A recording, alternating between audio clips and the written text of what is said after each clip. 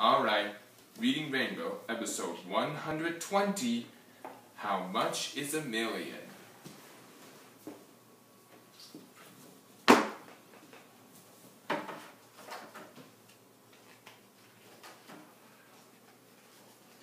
If 1 million kids climbed onto one another's shoulders, they would be taller than the tallest buildings, higher than the highest mountains, and farther up than airplanes can fly. If you wanted to count from 1 to 1 million, it would take you about 23 days. If a goldfish bowl were big enough for 1 million goldfish, it would be large enough to hold a whale. Presto! 100 stars. 100 stars. If this book had 1 million tiny stars, they would fill 70 pages. Climb aboard!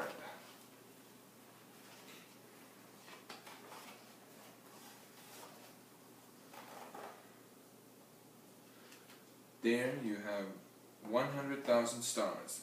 If we take this 7-page journey 10 times, we'll pass 1 million stars. Let's do that later. I'm hungry. I'm thirsty.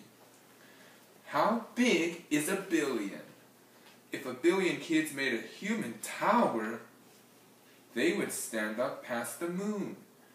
If you sat down to count from 1 to 1 billion, you would be counting for 95 years.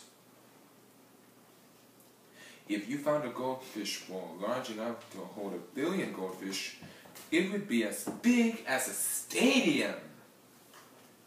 If this book had 1 billion tiny stars, its pages spread side by side would stretch almost 10 miles.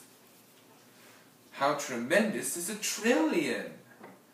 If 1 trillion kids stood on top of each other, they would reach way, way, way behind the moon, beyond Mars and Jupiter too, and almost as far as Saturn's rings.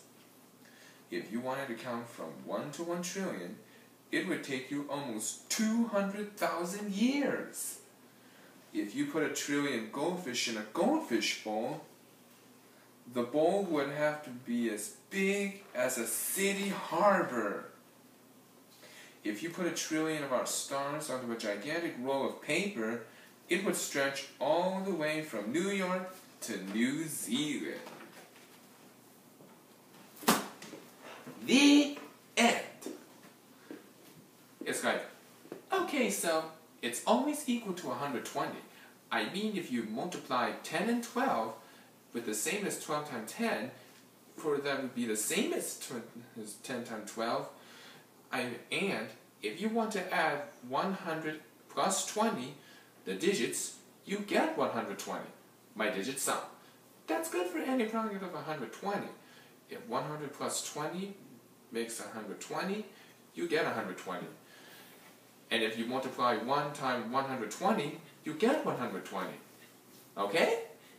Okay. The end.